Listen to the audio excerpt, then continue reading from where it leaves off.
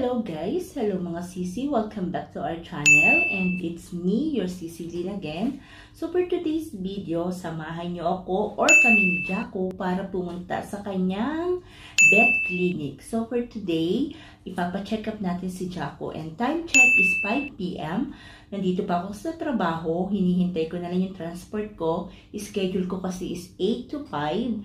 So 5 o'clock, uuwi na ako. And ipaset ko na rin ang appointment si Jacko sa clinic. So 5:30 ni schedule niya, ang appointment niya. So ayun.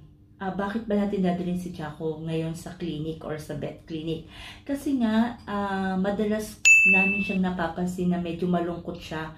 Parang mga almost 2 to 3 weeks na. Although kumakain naman siya and alam ko, normal naman sa kanya yung gano'n na mahilig lang siya tulog-tulog. Pero para matahimik din yung kalooban ko kapag iniiwan ko siya everyday at pumapasok kami sa trabaho. Gusto kong marinig sa doktor kung ano talaga yung sitwasyon niya, anong status niya, bakit siya nagiging ganong malungkot. May problema ba si Jacko? Diba?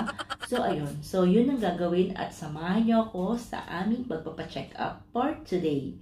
Kaya naman, intro! Pasok!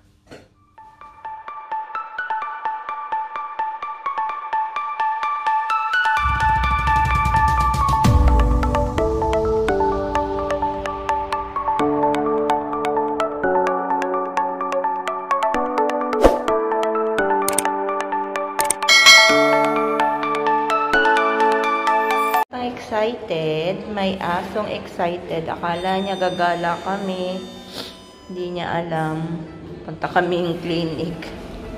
So yan, excited siya. So pupunta na kami ng so ito. And ayan si Jacko.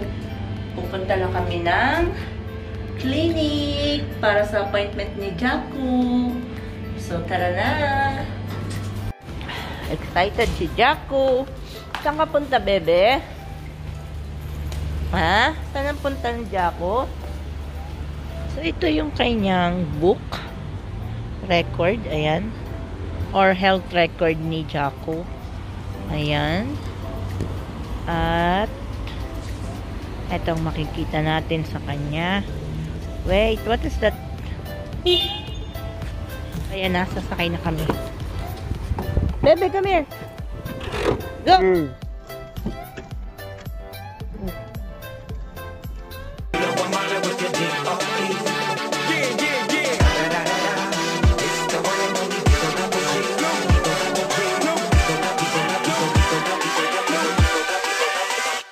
Hold up.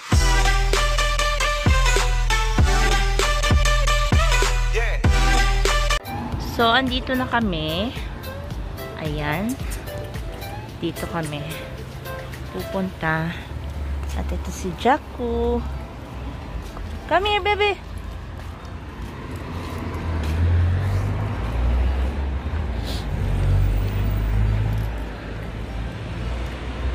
So, yan ang kanyang veterinary center.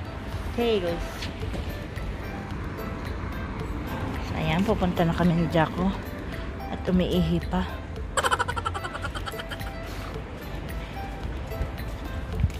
Yan ang kanyang clinic.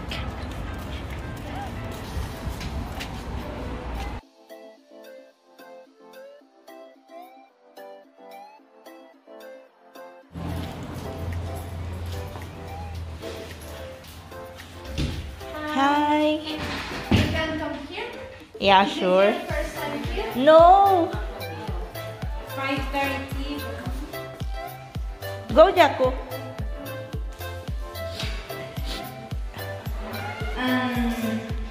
When he's with you, he's eating. But I need to feed him one by one. The food I need to put in his mouth one by one. So why he is acting like that though? Because he's spoiling you. Really? He's trying to tell you, I miss you. When you hurt him, I will take care. Because I'm here with you. Really? Yeah. Maybe you were working working online long time, and now you are going to the office. So also, This is one of the reason every time, maybe because of that. But I give time to him, like 1 hour we are walking every day and feed him. our pets needs our time also. They are like our babies, no? So Yeah. we are waiting a long time for us, so they deserve a little bit But of minutes, no?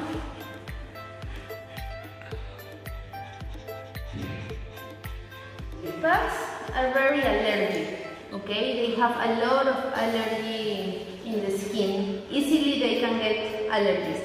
And if you can see, the ears are down, okay? So when the ears are down and all the auricular canal is very thin because he's a fatty boy and because he's a pug, okay? So the oxygenation in the ear, inside the ear, is less. So easily bacteria, no, can appear, but he has no infection, not at all. He's totally healthy. Normal temperature, normal heart beatings, the respiratory rate is normal. He has no problem. I think you should give a little bit more of attention on him. And for sure, the change for the coronavirus was not only for us, was Also for the dog?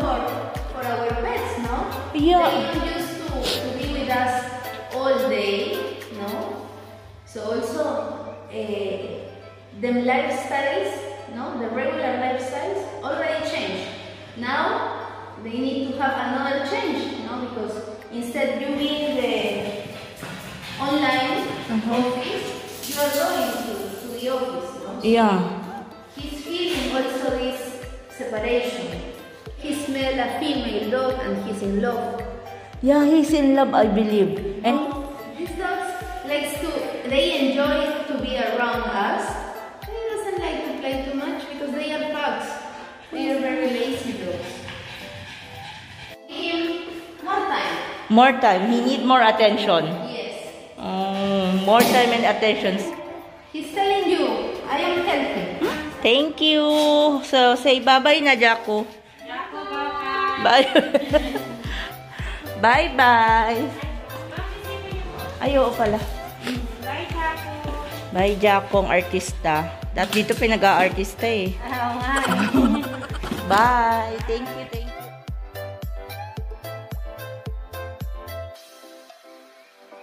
Kami sa labas ng clinic at narinig nyo naman yung sinabi ni Doc na wala siyang problema.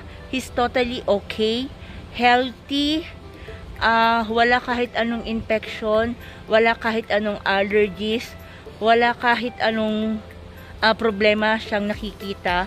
Medyo madrama lang siguro nga si Jacko, sabi niya. Kailangan pa namin bigyan ng more time, makipaglaro, bigyan ng oras para sa mga paglakad-lakad, pagpasyal, ganon. So, at least, paratag yung loob ko ngayon na okay siya, wala siyang problema.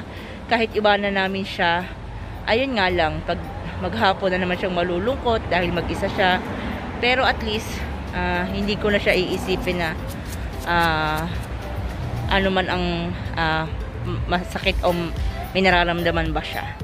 Dahil okay lang naman siya. All for today, guys. And thank you sa pagsama. Uuwi na kami ni Jacko. Hindi ko alam kung nasan yung transport namin. Pero, pauwi na kami. Hold up. So, ayan na. Jacko.